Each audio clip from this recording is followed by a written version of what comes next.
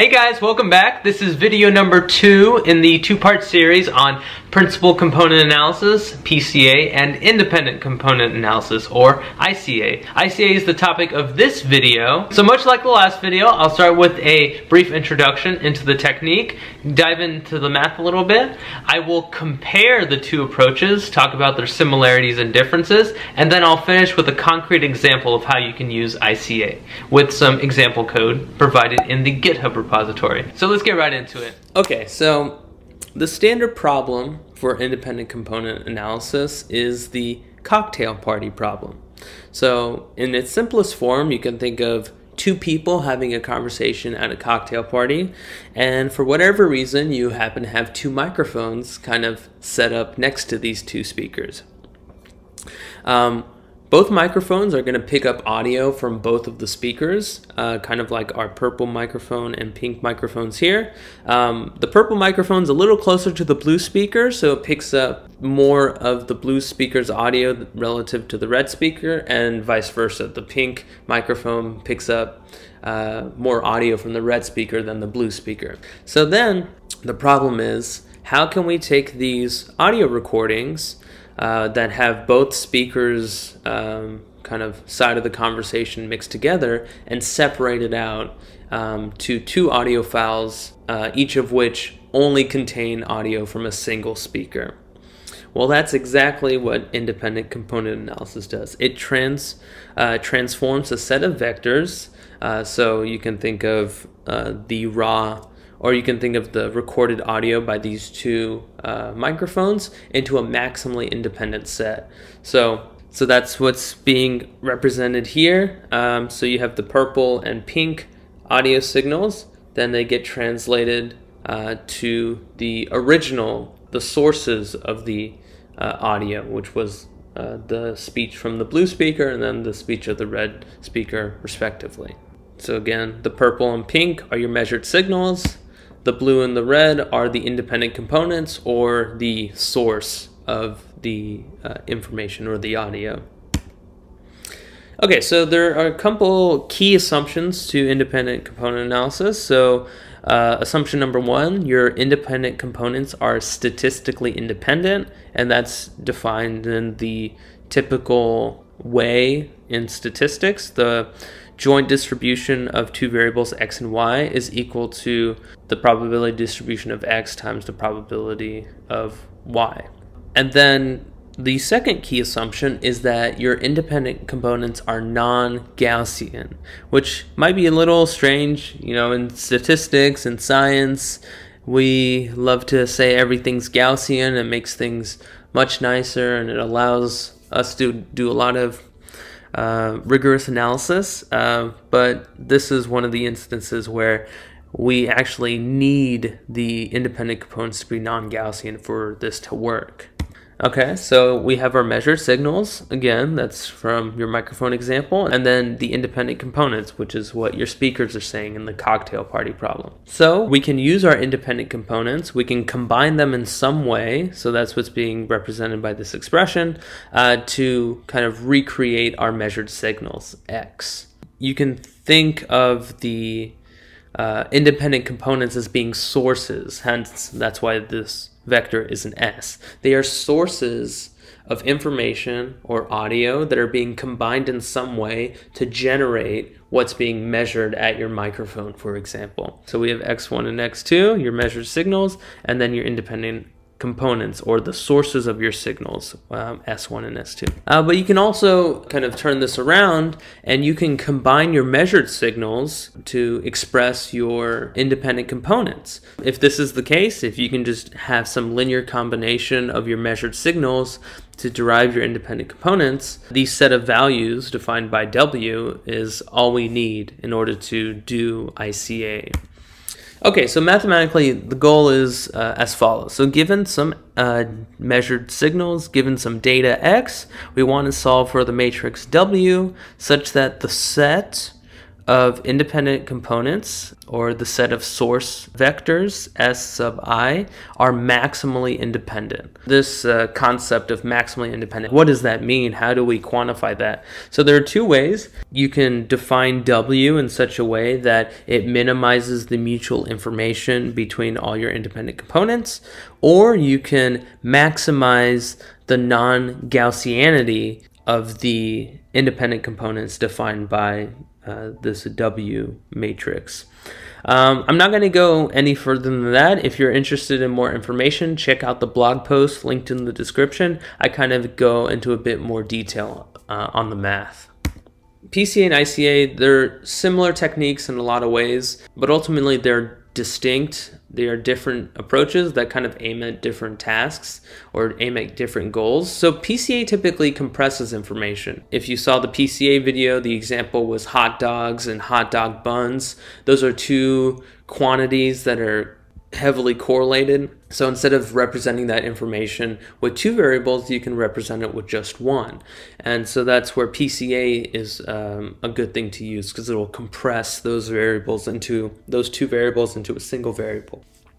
On the other hand, ICA separates information. It's going to take two variables, for example, like your two speakers or the audio picked up by two microphones placed close to two speakers, and it's going to separate out the independent components or the sources or the independent drivers of those measured signals. So kind of similar, but they are different goals and different final outcomes. A commonality between PCA and ICA is auto-scaling. So this is a critical part of the pre-processing. So auto-scaling is, for each variable, you have to subtract the average of that variable and divide each element by the standard deviation of that variable. And then that's one of the reasons why it's typically advantageous to apply PCA to your data set before applying ICA, because it kind of, all the pre-processing is already handled for you. PCA will clump all the information together, the correlated variables, and then ICA will come in and separate out independent drivers if it's applicable. Okay, so as always, I'm going to include a concrete example. So here, this is something that's relevant to my research, and this is where I kind of came across the whole technique of independent component analysis, was to solve this specific problem. In my research, we deal with EEG data. So what is EEG? EEG is a technique of measuring brain activity by placing a set of electrodes on the head. You know, EEG is a very powerful technique because it has very good temporal resolution, and it's also non-invasive. People can kind of move around with this cap on, but that kind of also leads to one of its more fundamental weaknesses, is that since the electrical signals that it's trying to measure from the brain are so weak, EEG has to be very sensitive to these kind of fluctuations in voltage, which makes it very prone to artifacts or perturbations, oscillations in your signal that do not come from brain activity. So this could be like blinking, which is what we're trying to resolve in this problem, or motion artifacts, people talking, or other kinds of noise that can kind of get injected into the data. So here we have a plot of the voltage versus time. Sorry, I should have had labels on these axes, but the y-axis is voltage in millivolts. The x-axis is a time index, essentially. And this is for the FP1 electrode, which sits near the front of the head on the left side, so on your left forehead. And so this electrode is particularly prone to blink artifacts because it's one of the closest electrodes to your eye. And then you can actually see the blinks occurring because you'll have these giant spikes in the signal. So we're trying to get rid of that, because with EEG, we're trying to measure brain activity, not blink activity. Okay, so the first step here is applying PCA. So here we have 64 electrodes on our EEG, so that translates to 64 variables. So we can use PCA to kind of clump that down to just 21 variables, and I just did some trial and error to find the right number of principal components to go down to. And at the bottom here, you can see the explained variation is 99.5%. And in MATLAB, it's really simple. You may notice I don't explicitly auto-scale the data. That's because the PCA function in MATLAB does this automatically, which is pretty nice. But it's all done in one line in MATLAB, and it can be done in one line in Scikit, or a couple lines in Scikit-learn. And if you didn't check out the previous video on PCA, that'll share some example code on how to do that. Okay, and then again, we can apply ICA to the set of principal components that we got from PCA. So that's what's being done here. So now we can just plot all the independent components. Okay, so again, we had 64 electrodes on our EEG cap. That translates to 64 variables. We then used PCA to reduce the dimensionality from 64 variables to just 21. And then finally, we applied ICA to those 21 variables to kind of separate out the independent components. And then just looking at this visually, kind of independent component 10, 5, and 12 are reminiscent of those blink artifacts we saw in that initial plot. And again, these aren't just the independent components themselves, or the raw independent components. I actually squared them so that all the values would be positive, and then the blink artifacts would be a bit more prominent. Okay, so I just used a rough heuristic. Basically, I picked out the independent components which had 4 prominent peaks, and so this isn't a robust way to do it. I was doing something fast and wanted it to be repeatable, so it picked out independent components 10 and 12 to correspond to the blinks.